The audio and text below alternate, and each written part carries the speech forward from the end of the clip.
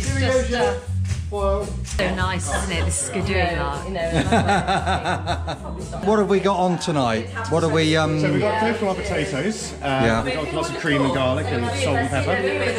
We're caramelising some apples. Okay. That's going to be for the foie gras, which is ethically very bad, but it tastes flipping good. What the hell is that? This is the sexiest potato filling I've ever seen. Okay. That's tasting good. It needs more garlic. Okay, we're nearly there. Look at that. Pure, gorgeous sexiness. So creme fraiche wouldn't have done that? No, creme fraiche would have been shit. Officially. This is harder than it looks. So we're just caramelising the apples currently with some butter, some sugar. Obviously the natural sugar's in the apples themselves. And then in a short while we're going to flambe them in some calvados disguised as cheap French brandy. And what's this in here? This is going to be the fantastic red wine port cherry sauce for the duck, using improvised cherries, which are called blueberries, mixed with cherry jam, so we'll never tell the difference. This is going to be quite exciting. Guys, watch this, watch this. They knew they were going to be...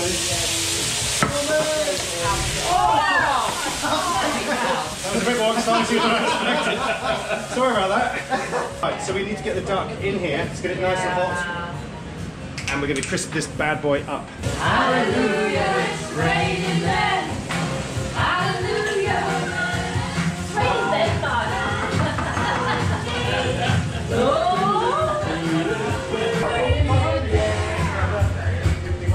This is the only feckin' job they give me.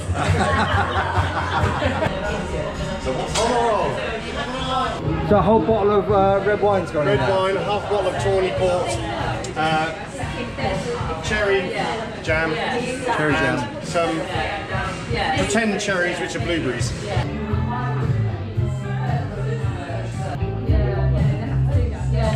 Yeah, perfect. Right, cheers.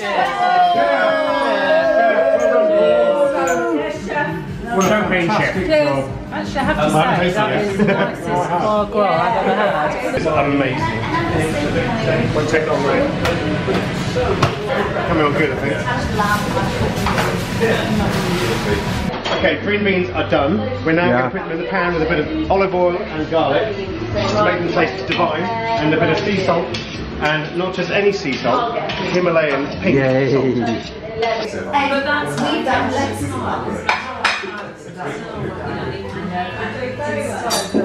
Cheers, Paul. To the shoppers! To the shoppers who failed. Yes, that's a Guinness.